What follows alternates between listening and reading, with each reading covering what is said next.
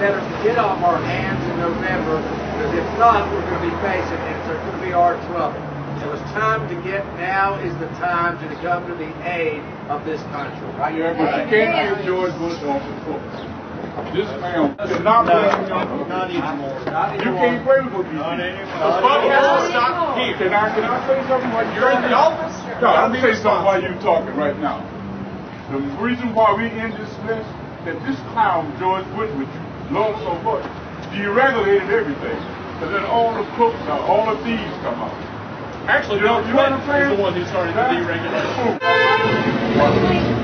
BP and Obama is that his chief of staff, Rahm Emanuel, has lived granted by BP in a house. Well, why don't you talk about Dick Cheney and the Bush family? So BP, these are big old people. No longer in office. All right, let's do this. No longer in office. Don't touch my property again, and don't push me again. Shouldn't you be at work? Don't you have get the fuck out. Oh my gosh! Somebody call the police. Hey, don't touch my wife. You got it? The police Touch my wife. You got it? You touch my wife.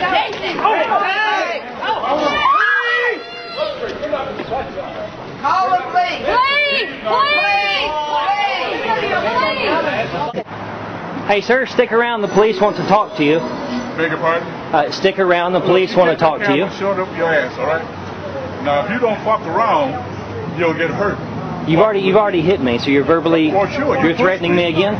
You push me. You pushed my wife. You pushed me. I didn't push your wife. Yep. Got it on video. Off the sidewalk. Got it on. Yes, sir. Yes, ma'am.